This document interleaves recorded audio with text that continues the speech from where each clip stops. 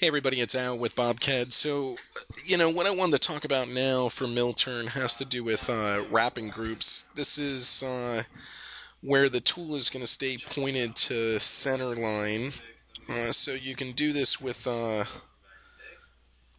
C axis. But let's go ahead and let's jump right in. So the first thing I'm going to do is create a new layer. And let me trim up some of this geometry here. Get rid of that. Get rid of that. Okay, so we'll do surface, revolved, pick axis, 360. So we're going to go from here to there, and then we're going to go around there.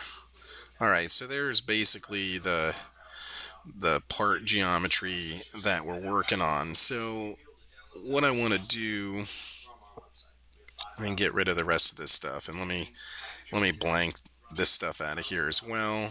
Let me blank my stock. I'm going to cap off the face, and I'm going to cap off the back side of it as well.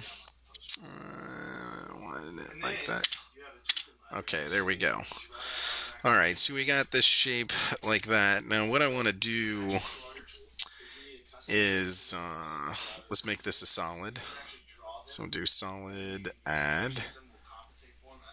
No, we'll stitch it all together. So we'll do stitching, stitch surface to solid. So now we have everything all wrapped up. And then what I'm going to do is create... we'll do something like this. Let's make this 1/4 inch. And go like that. Alright, that looks good. Let's translate this up in Z. So we'll select that shape, bring that up in Z a little bit, which looks okay. Alright, then we're going to extrude this. That looks good right there. Alright, so now see what I want to do here.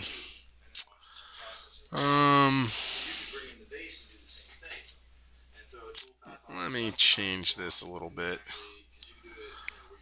because I want this to be on center line.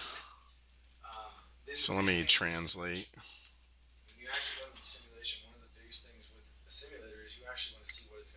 Okay, that looks better. Now let's extrude this. Alright, let's revolve it, or rotate it. So we're going to rotate this around. This is going to be around here. Do 120. Make 2 copies. Okay. So now from here we're going to cut these away. So we're going to do solid, subtract. Keep this shape, subtract that. Keep this shape, subtract that. Keep this shape, subtract that. Alright, so now we have these like these pocketing routines in here.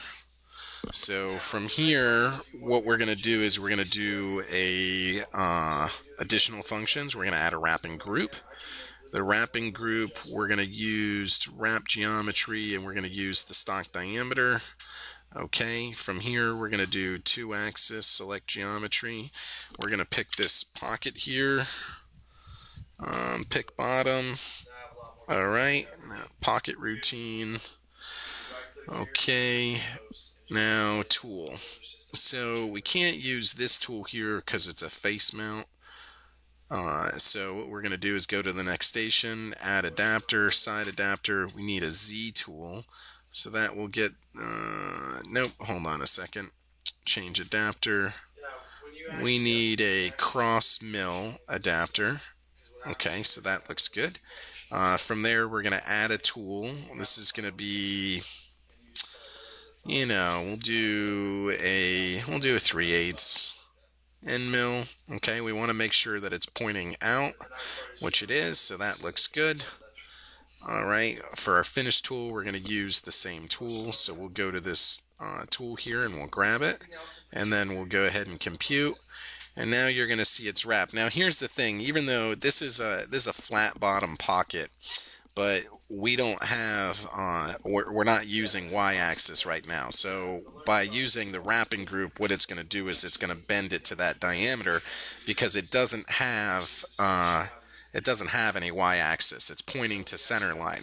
Okay, so let me add 2 steps here and I'll recompute. So we have that one there. We can go ahead and select the other pockets too if we want, so we can grab them as well and go ahead and compute that. So now we have those pockets happening. Let's go ahead and run this through the simulation. So again, this is wrapping group.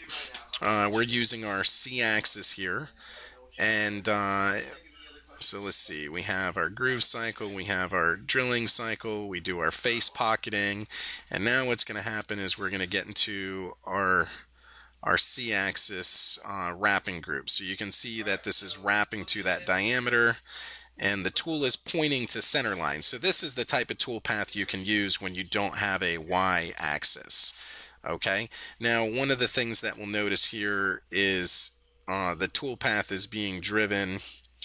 Yeah, there's the finish pass, but it being driven to the center of that boundary. But again, this is a C-axis wrapping group, and like I said, it's really easy to set up. Allows us to quickly wrap our tool path to the diameter that we specify. If you guys have any questions, comments, or feedback, just reply back to the Facebook, the YouTube, or whatever thread this video may be posted in. Otherwise, we'll see you in the next one.